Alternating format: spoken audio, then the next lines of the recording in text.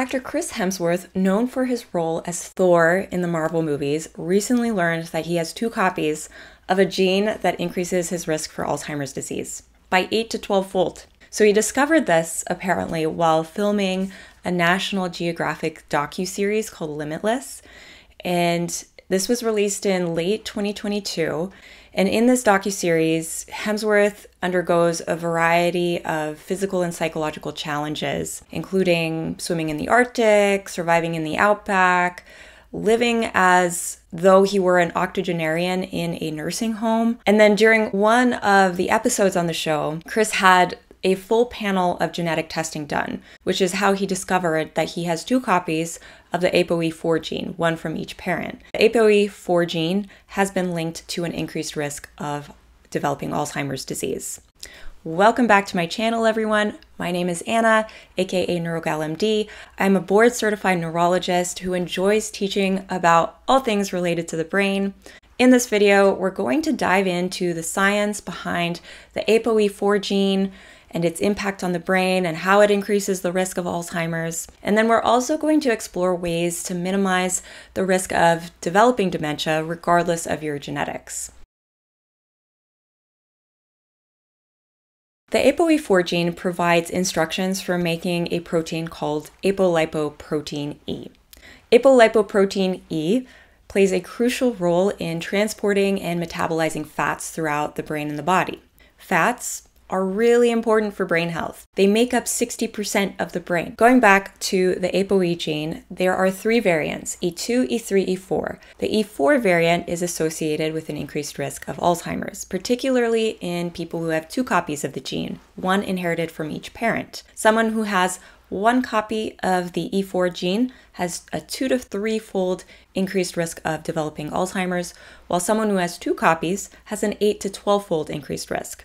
So about 25% of the population has 1 copy of the APOE E4 variant. 2 to 3% has 2 copies of the APOE E4 variant, like Chris. We don't know exactly how APOE E4 increases the risk of Alzheimer's disease, but studies suggest that it may be linked to issues with the body's ability to handle fats. Impaired ability to handle fats in the body can disrupt crucial cell functions, such as building cell membranes, moving molecules between cells, and producing energy. Now, it's important to note that having the APOE E4 variant doesn't guarantee that a person will develop Alzheimer's disease. In fact, a lot of people with the APOE E4 variant don't even develop Alzheimer's. And then also, a lot of people with Alzheimer's disease don't even have the APOE E4 gene.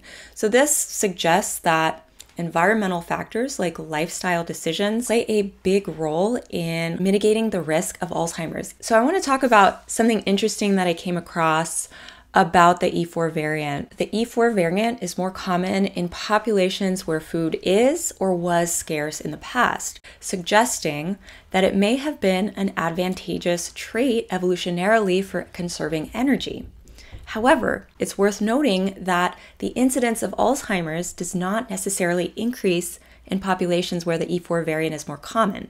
For example, the E4 variant is common in people of West African ancestry, but doesn't meaningfully contribute to the Alzheimer's risk in those living in West Africa. However, the incidence of Alzheimer's is twice as high in Africans with APOE E4 living in the United States. Similarly, Southern Italians who carry the APOE E4 gene and live in Italy have a normal chance of living to be in the oldest 1% of the population, above 95 years for men and 99 years for women.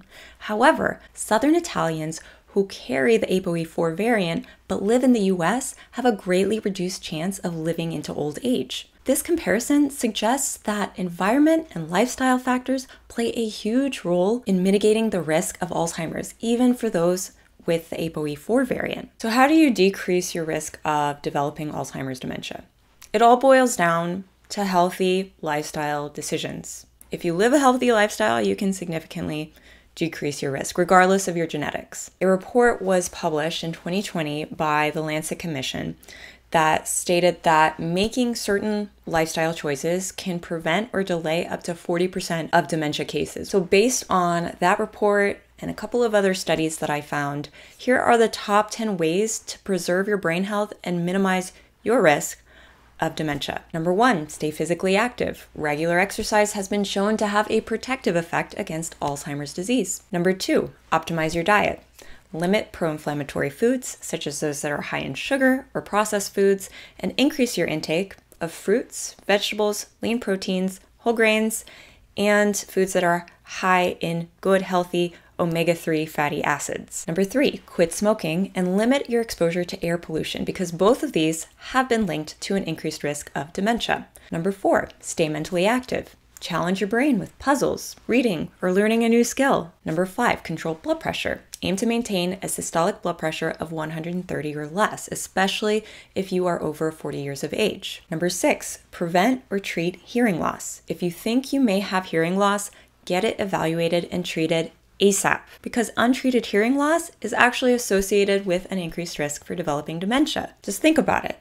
If you can't hear, you're going to start avoiding social interactions, avoiding listening to music, avoiding stimulating things that help challenge your brain. If you're young, reduce hearing loss by protecting your ears from excessive noise exposure. Number 7, prevent head injury. Certain sports such as football and certain types of fighting like boxing and mixed martial arts can increase your risk of dementia. Number 8, limit alcohol consumption. Studies have shown that drinking more than 21 units per week increases your risk of dementia. Now, a unit of alcohol is basically a measure of the amount of pure alcohol in a drink.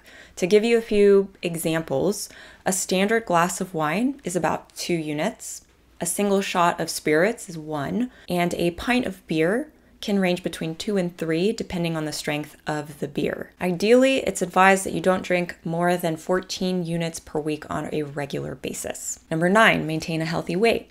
Being overweight or obese has been linked to an increased risk of developing Alzheimer's disease. Number 10, maintain a healthy sleep pattern. Getting enough quality sleep has been linked to a reduced risk of developing dementia. Aim for about 7 to 9 hours of sleep per night and establish a regular sleep schedule. So go to bed and wake up at about the same time every day. Adopting these healthy lifestyle habits can greatly reduce your risk of dementia, regardless of genetics. This is Neurogal MD, and thank you guys for watching. We'll catch you next time. Bye.